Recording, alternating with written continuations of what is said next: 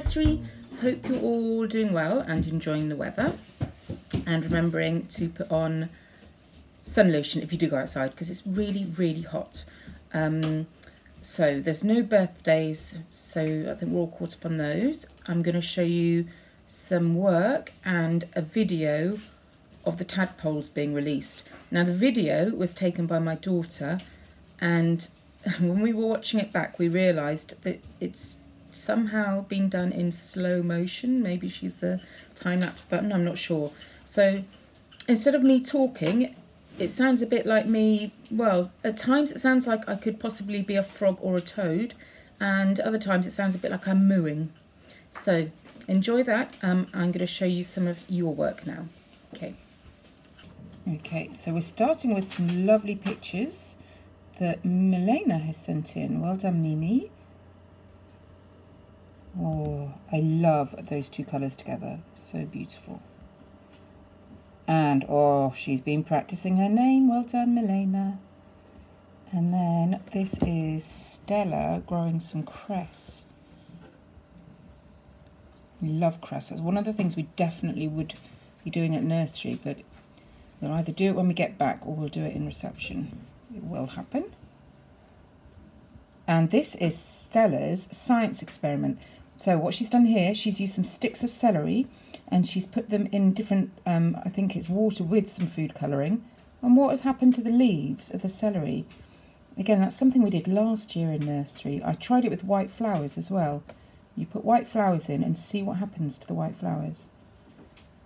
Okay, and this is from Etta.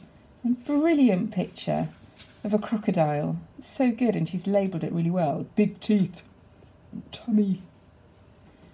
And that is Etta's plate of healthy food. Yummo.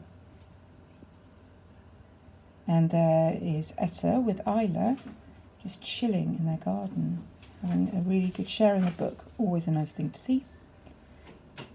And we have Zeffie. Now, this is Zeffie's fossil museum, and I have a video of Zeffie's fossil museum that I wanted to show you, but I just need to wait for his mum and dad to say, yes, that's okay.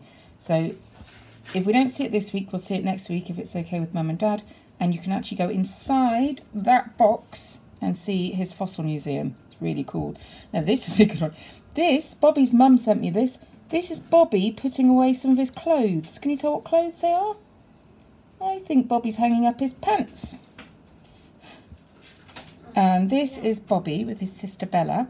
And now this is a perfect example of playing being learning, because what he did was they got all their teddies and their soft toys and they grouped them into different things like predators, carnivores.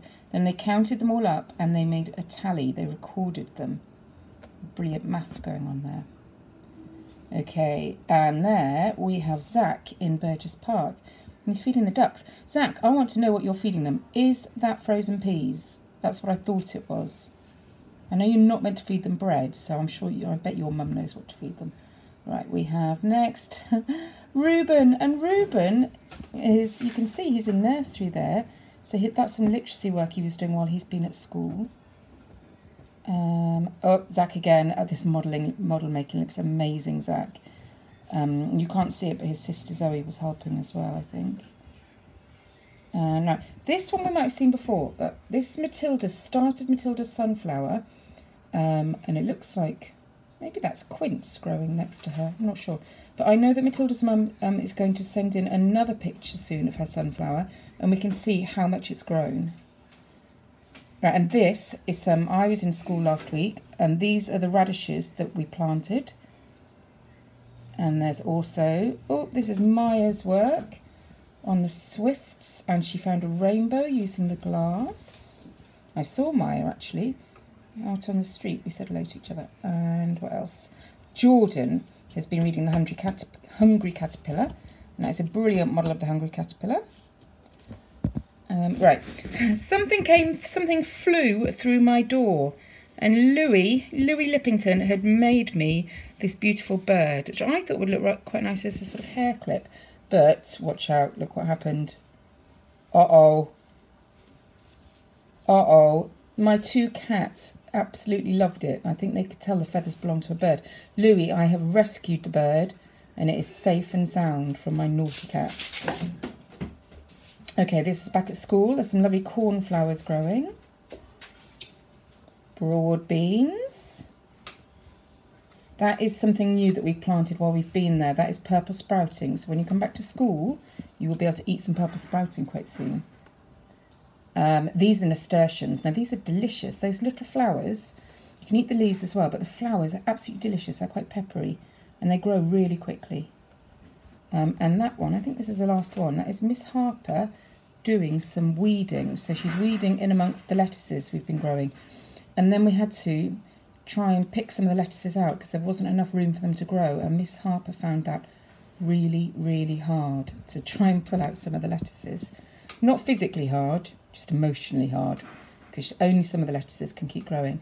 I think, yep, that's an end. Right, let's go over to the tadpole release. Now, my daughter filmed this for me, and it sounds a bit strange because I think we've had it on slow motion, so you can't really hear me talking. It just sounds like I might be a toad or a frog or even a cow mooing. So anyway, let's have a look. No, it's normal there.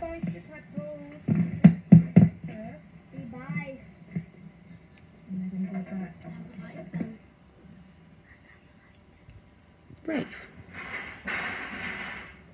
Oh, and then it goes into slow motion, which is quite good though, because you get to see,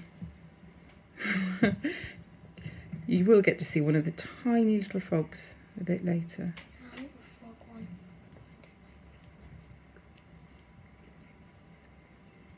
Unless I was just moving really slowly, but look how slow the water's going. I don't think I could make the water go that slowly. And you can just hear like, woo, woo. That's actually me talking, but I can't remember what I was saying.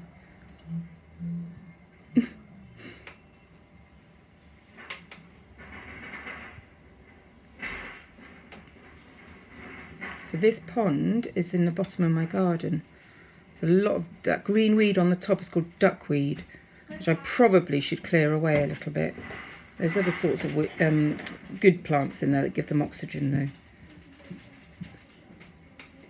Here we go. Here's the tiny little frog.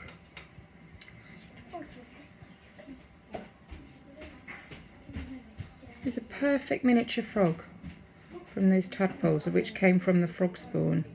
So it was frog spawn, tadpole, froglet.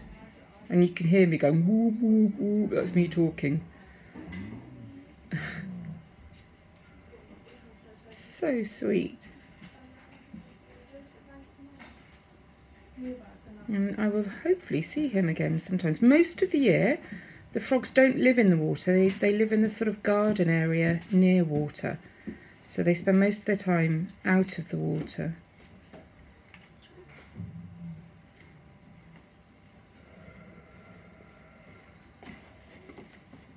In a minute he's going to jump, I think. Whee! There he goes. And that funny mooing sound isn't a cow. It's it's me talking in really slow motion. I think it goes back to normal just at the end. Unless it was my tummy rumbling, maybe that was it. I don't think so though. I think it's just strange filming. There goes the other one. There was another one in there that wasn't quite as developed as that little frog. He didn't quite have the chiselled little head. He still had quite a fat head because he was still a froglet rather than a fully formed little frog.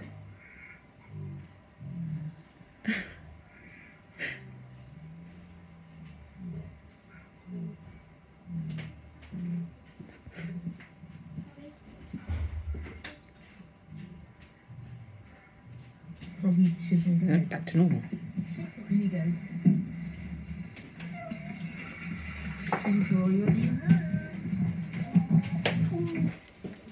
And that was it. Okay, I will see you next week on our weekly check-in. Bye.